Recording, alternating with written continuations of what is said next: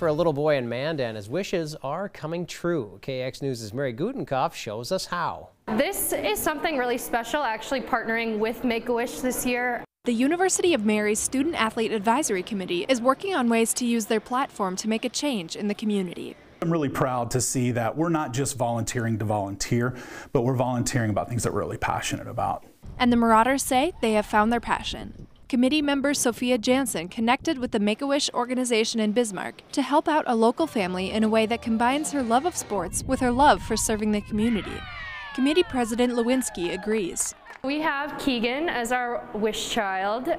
He's 4 years old.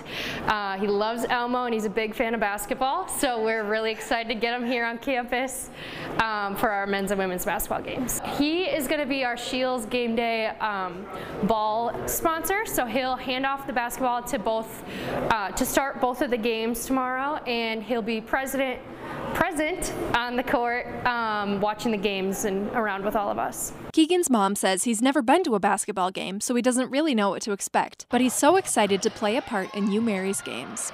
Reporting for KX News, I'm Mary Gutenkopf.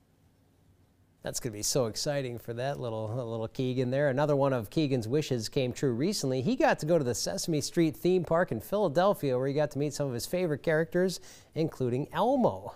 That sounds awesome. I want to go there.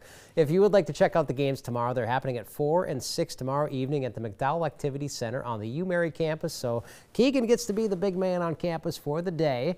And knock on wood, it'll be a decent day on your Tuesday. Let's